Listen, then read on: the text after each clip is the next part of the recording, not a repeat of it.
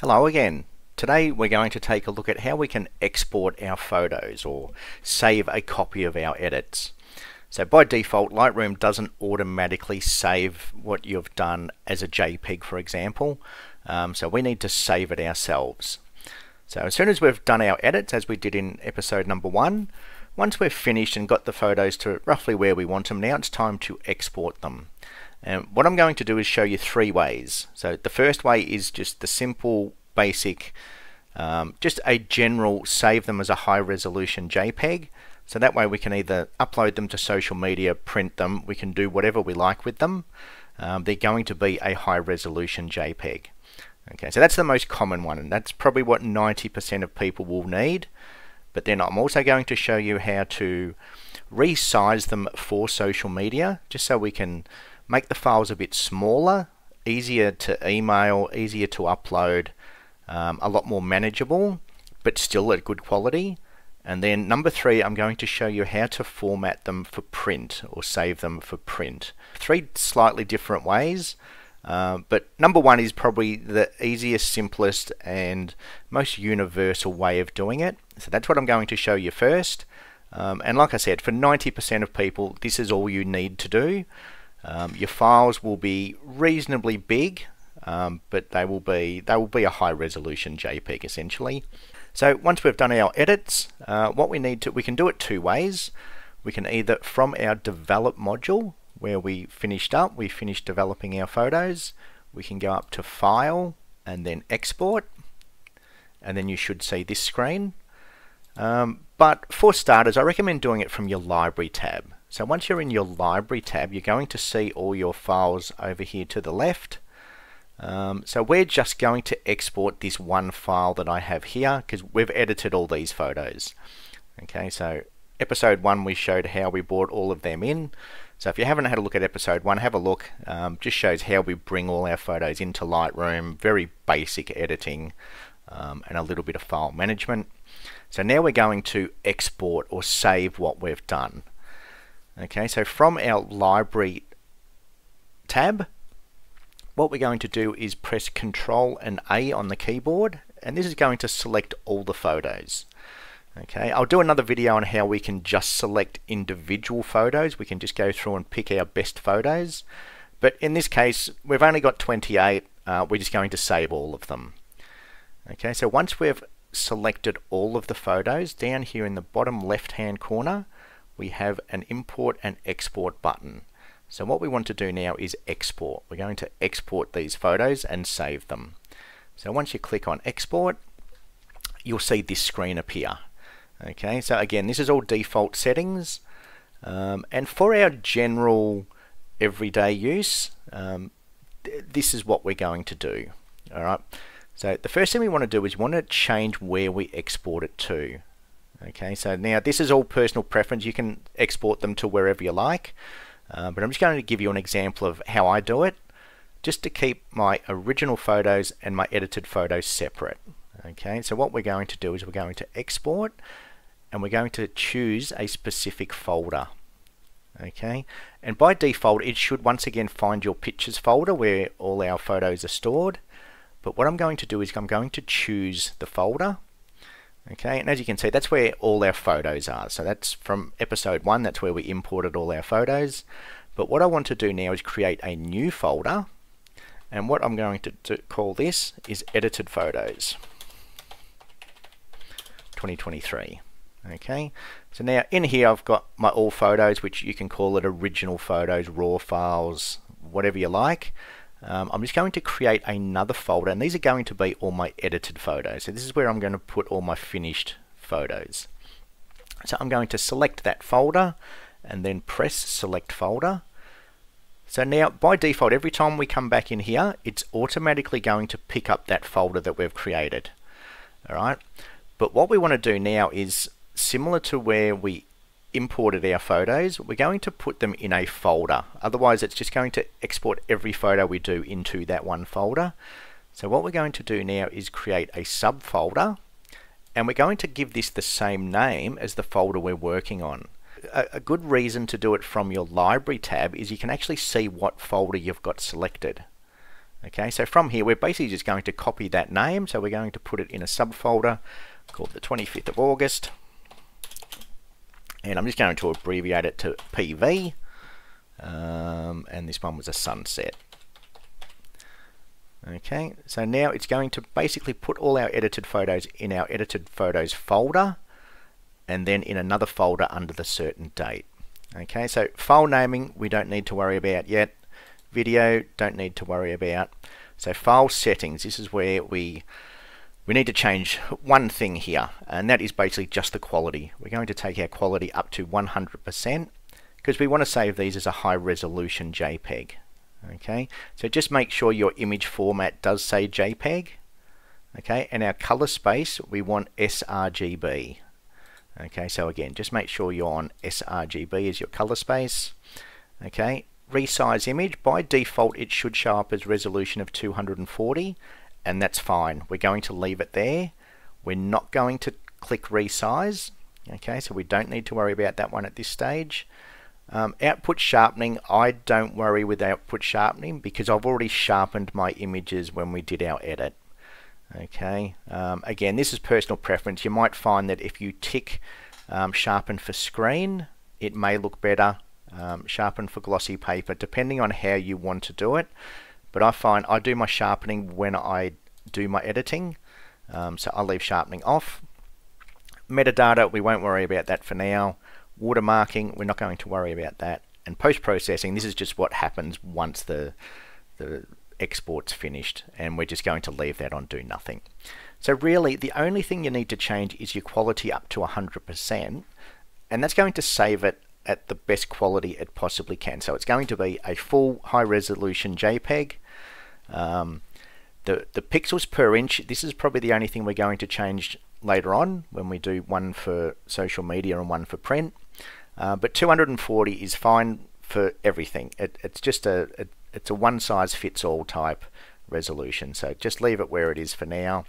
That's your basic export setting. Okay, so really all we did was bump up our quality to 100%. Okay, so now we can just hit export, and then if we have a look up in the top left hand corner, it's just going to show you where you're at. So it's saying exporting 28 files. So we'll just wait for that to finish, and then I'll show you exactly where they are. Okay, so now our export is finished, and if we just go into our folders, okay, we're going to go into our pictures folder. And as you can see, there's our all photos, so that's our raw files, or your original JPEGs if you shoot in JPEG. That's where your original photos are. And here's our edited photos. So once I open that, once again, I've got my subfolder, and that's where all my edited photos now are. Okay, and I can go through, and they're all in there. Okay, so that's how easy it is to export. So now we've basically saved all of our raw files, or saved our original photos as an edited full resolution JPEG. Okay, so that's how we do it. So now on to part 2, and what we're going to do is we're going to resize them for social media. Okay, so sometimes that your high resolution JPEGs, you don't necessarily want to upload them to social media. One, your files are going to be too big. Two, a lot of the program, whether it's Facebook or Instagram, they generally resize your image anyway, and if they have to compress your file, they never look as good as when you do it yourself. Okay, so for social media, what we're going to do is we're going to do the exact same thing. We're going to select all of our photos. We're going to go down to export. Okay, and as you can see, everything's still there. So that's our just standard high resolution JPEG. Okay, so what we're going to do now is we're going to save that as a preset, so then we don't need to change it in the future. Okay, so to save this as a preset, what we do is we go down to our add button. We're going to click on add. Okay, and we're going to call this preset high res JPEG. Okay, and create. So at any time, if we change any of these settings, this preset's always going to be there. So for example, if I change all of these, resize the image, okay, at any time, if I want to reset what I've done, I'm just going to hit high res JPEG, and it takes it back to that original setting. Okay, now for some reason, don't tick the box, because if we tick that box, let me just change this. Okay, if I tick the box, it doesn't let us change anything. So I'm not sure exactly why it does that, but yeah, if you just hit high res JPEG, then it takes it back to where we want to be. Okay, so what we're going to do now is we're going to do a setting for social media. So basically we're going to resize our images. For number one, make the files a lot smaller, and number two, so then the Facebook or Instagram doesn't compress our files too much. Now I find this one works for me. There's lots of different ways of doing it. Every program, whether it's Facebook or Instagram or Flickr, they all have their preferred resolutions. This is the one I use, and this works as, again, just a blanket social media setting. Okay, you can resize each one individually for Facebook and resize one for Insta, but I just find that I just do one and that sort of covers all of them. Okay, so again, the only thing we're going to change here is basically our resolution. Okay, so image sizing. So if we click on the image sizing little arrow, we'll get this drop down box. Everything we're going to leave the same. Okay, JPEG, image format is still JPEG, color space is still sRGB. We're still going to leave our quality at 100%, but what we're going to do is we're going to resize our images. Okay, so if we click the resize to fit, and then what I like to do is choose my long edge and just change my long edge to 2000 pixels. Okay, so now that we've selected our long edge as 2000 pixels, the other thing we need to change is our resolution. Okay, so we're going to change our resolution down to 72. Okay, so 72 is just a general resolution for viewing on a screen. So whether it's on a phone, on a tablet, laptop, PC, wherever, screen resolution is a viewing resolution. Okay, and I find 2000 pixels, the file's big enough to view on a phone, on a tablet, again on a screen. It's big enough to view. As you'll see when we're finished, the photo's still going to look fine. But because we're reducing it to 2000 pixels, it just makes the file a lot smaller. So rather than being a 20 megabyte file, it should be down around about 2 megabytes. So then we can email them, upload them quicker. Okay, so that's pretty much it. That's the main thing we're changing is our image sizing. Okay, and then while we're here, what we're going to do is we're going to create another preset, and I'm just going to press add. Okay, and I'm going to call this one social media. Okay, and create. So at any time, if we want to do our high resolution JPEG, we just click on high resolution JPEG. Okay, and then it's changed our settings there, and then social media, we change our settings there. Okay, so if we don't want to save them in the same folder as our high resolution, all we need to do is basically change the name, and we're just going to add on social media. So then what it's going to do is it's going to create another subfolder with a different name. Okay, so now that we've done that, we're just going to press export. And again, once it's exported, I'll go into my folders and we'll have a quick look at it. Okay, so now that that export has finished, again, if we go back to our folders, just back to our pictures folder, and it's still going to be in our edited photos, and we have a new folder. So 25th of August, and this one's called social media. And if I open that up, as you can see, we can still zoom in. It's still got plenty of detail, but the file's not as big as a high resolution JPEG. Okay, so that's what I do, and that works fine for me. Okay, so our files are nice and small. Most of them are around about that 1.5 megabytes, as opposed to our high resolution, which are up around the 10 megabytes. Okay, so some of them are even up to 12. So that's how I save for social media, and emailing as well. If you want to email them, smaller files are just easier to email. And finally, we're going to create another preset, and this time we're going to do it for print. Okay, so again, just from our library tab, we've selected all our photos, and again, this is where if you are going to print them, you probably only want to pick one or two. So in this case, I just want to print this one. This is the one that I like the most, so I'm going to select just that photo that I want to print. I'm still going to go down to export.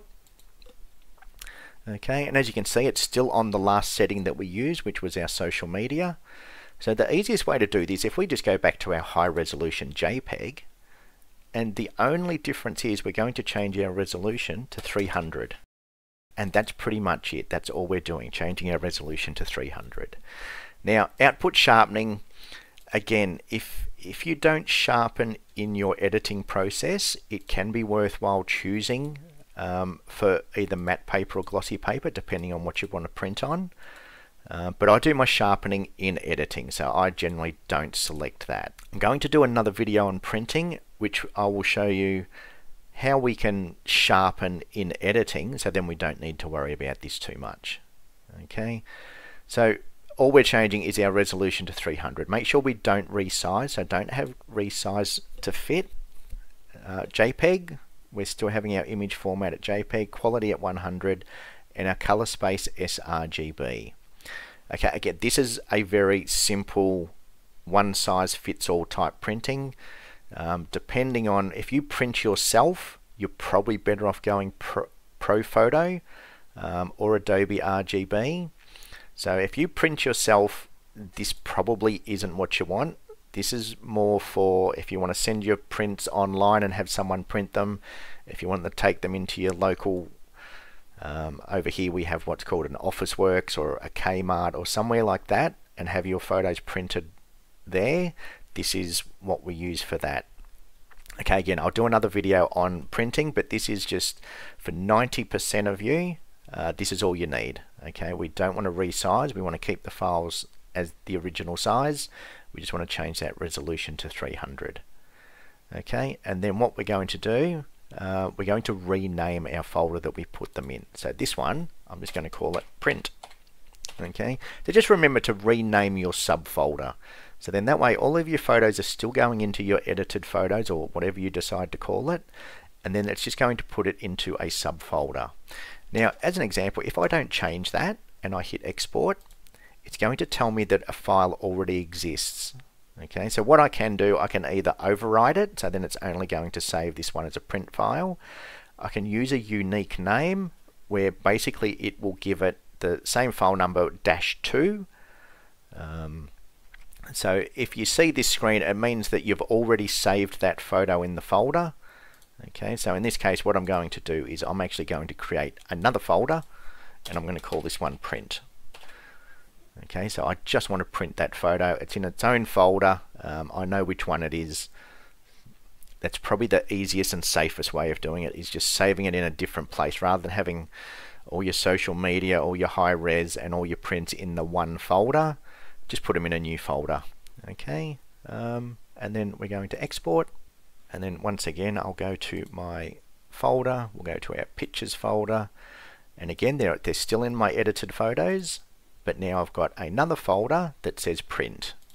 Okay, and then we've got just our one photo in there that's ready to print. Okay, so then we can email that off and do whatever we want with it.